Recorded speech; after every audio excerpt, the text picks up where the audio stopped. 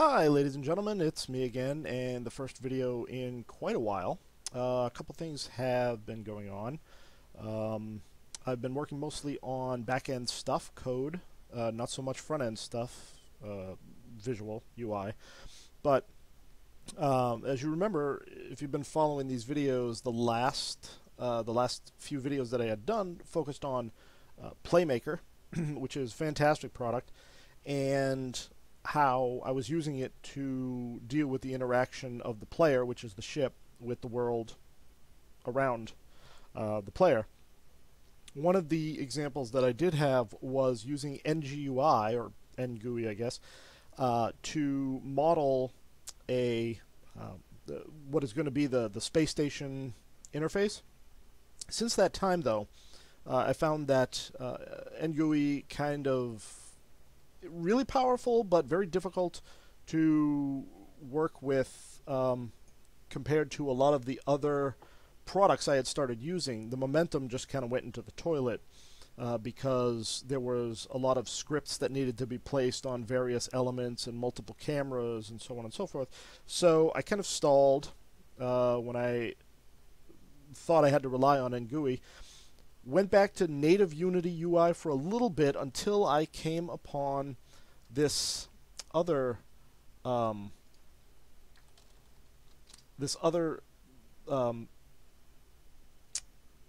solution called DaikonForge, and not what that is. DaikonForge is another Unity UI solution, which is, I believe, a lot easier to use than NGUI. Now, it may not be as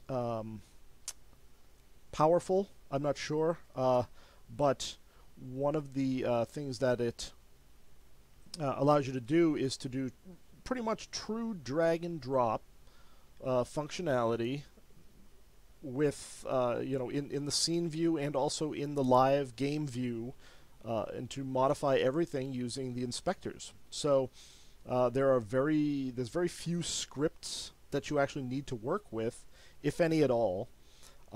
So the thing that I was trying to do, basically, that I couldn't do with NGUI, was to create a shop inventory.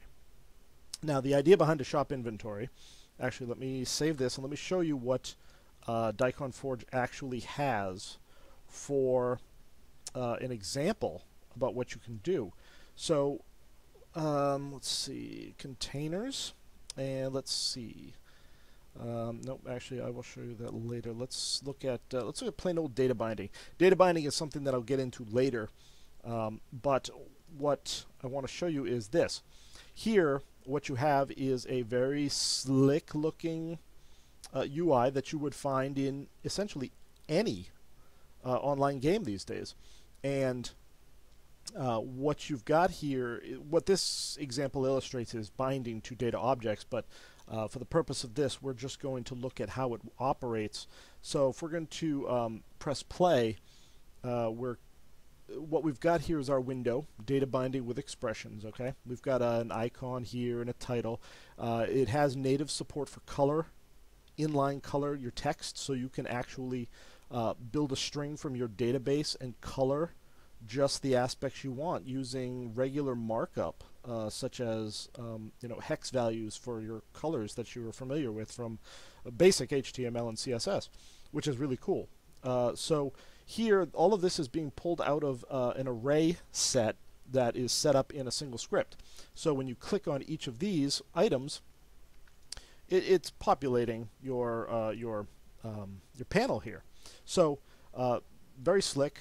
Essentially, it's just one script and the demo scene that relies on a database from another script, and essentially that's it. There's some components involved, but very easy, very simple to do. So I was very excited when I looked at the demos for this, and figured that, hey, let me buy this. It was on sale. And see if I can get it to do what I needed it to do. So what I've since done is, on the back end, I've been working on the data structures, and thanks to some folks over on Google+, I've converted over to SQLite to contain the backend data, and using another package which is called shoot, I forget what it's called. It's simple SQL to connect to SQLite and to pull my data in here, so I can actually use very simple code. I can use plain old SQL. So what we're doing here is, wow, I don't know if you'll be able to see that. Anyway, quality-wise, so this is our scene manager just for the demo, and we are using Simple SQL to connect to our SQLite database, in which I've created some dummy items into a table called MDS_items. And this SQL statement is just selecting everything out, ordering by name. We'll pull it out and put it into a list of some custom data objects, creatively called item, and then we will loop through the list, and for each item we're going to instantiate a prefab, which I designed using DaikonForge UI to represent a single item, and we will be adding that as a child to the shop panel. So back in Unity, if we want to look at the item entry itself, let's see, item entry. I need to bring out my...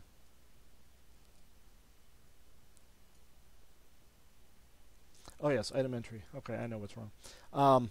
Because this is item entry is on the GUI layer.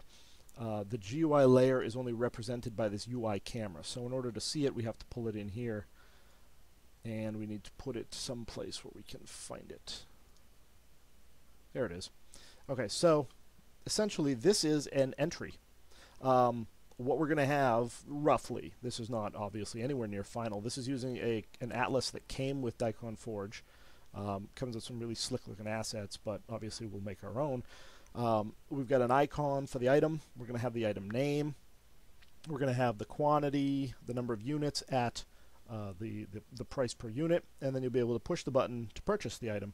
So as you can see, the color of the 1000 and the price, if we click on this item and we look over here, if you can see it, we actually have the markup. So we're coloring the quantity and the price yellow to make them stand out. So obviously if you were doing something like an MMO, you know, every piece of gear has a color coding to it. So if you were representing gear in your inventory, or you wanted to pop up a mouse over panel, you could color it based on, you know, the level of the gear, or the in relation to the character. So you could do that inline, no funkiness, really works well. So this is a prefab, and as we cycle through our items, the idea being that we're going to put them into this, and this is a scrollable panel with a scroll bar.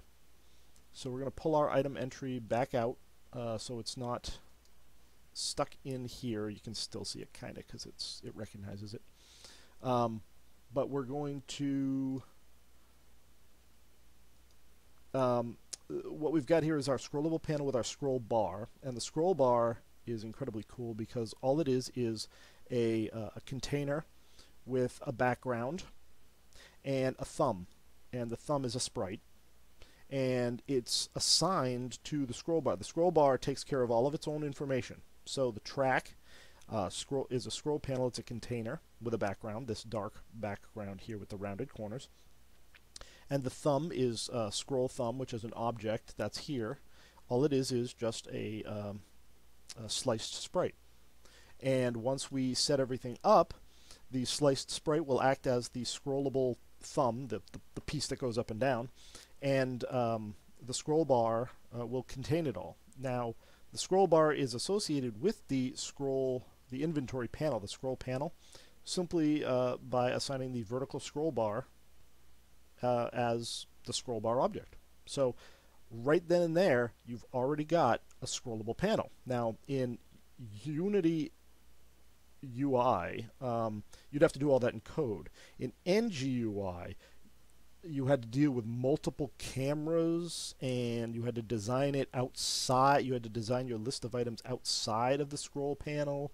And it was just, there were scripts everywhere that had to be in certain places, and it was just causing me, I ended up spending more time trying to figure that out than I did actually trying to do anything else. But, so here, the items will show up here in this, in the scroll panel. So we'll give it a run. And there is a delay as we get access to the database. But as you can see here, now each one of these items is added as we loop through the items that are brought back to the database. We've got one entry per item. Now I don't have anything wired up here for the names or the prices or anything along those lines, but as you can see, it adds them directly into the box. Here's our thumb now that wasn't previously visible. This will actually only show up when there are items in the box, and it will resize itself.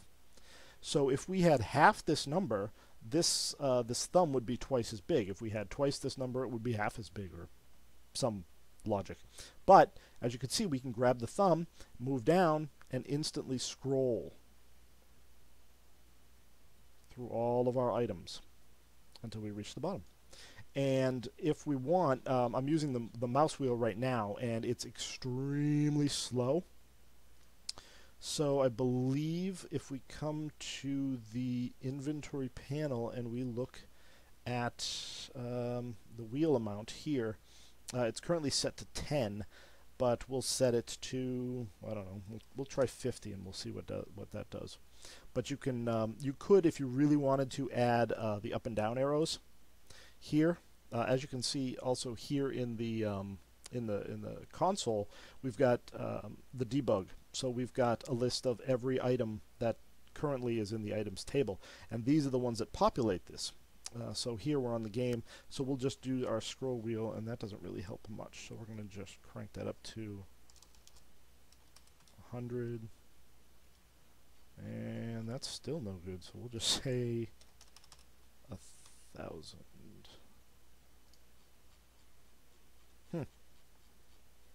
I'll have to take a look at it, but obviously in this case I don't anticipate there being, you know, hundreds of items in the inventory. At most you're going to get you'll have a handful, but when it comes to looking at your own inventory or something like that where you may have a lot of items, having a scrollable window is going to be absolutely essential. So you can just see you know, the number of items that are in there. So now that this works, I need to see about getting the these items filled in, and also then I would have to work around the scaling. This is actually kind of pretty massive. Would be good for a mobile game or a tablet game because the purchase button's really nice and big, but everything else is a little bit big for a regular desktop Windows game. So that is actually 2 large hurdles down. The first was getting a back-end data management system, which is taken care of using SQLite and Simple SQL. And the more difficult part was getting that information to populate a UI in such a way that, you know, I didn't end up spending more time figuring out how to use the UI than I did actually designing the UI. So I'm extremely pleased. Super special thanks to the folks who created DaikonForge and Simple SQL. And hopefully I will have another video soon with additional progress.